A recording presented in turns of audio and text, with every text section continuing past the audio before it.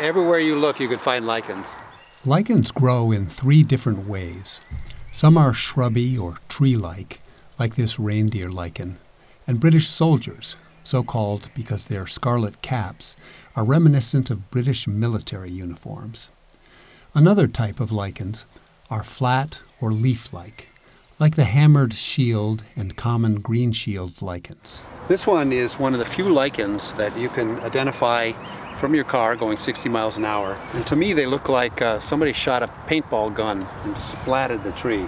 The third type are the crustose lichens. It can take decades, even centuries, for them to grow just a couple of inches. Their slow-motion competition for space leaves battle lines between colonies, kind of like a map of 18th century Europe. Lichens are actually a symbiosis between 2 major divisions of life, neither of which is a plant.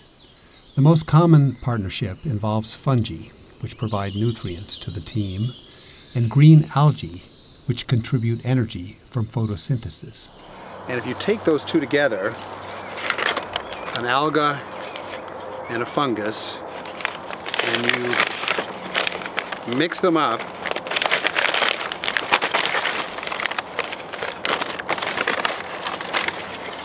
what you get is a lichen. Lichens don't have roots, so they're prone to drying out. But all it takes is a little water, and they're good as new. Try putting a desiccated lichen, like this lungwort, into water. Immediately, it absorbs moisture, expands, and unveils the algae inside its cells.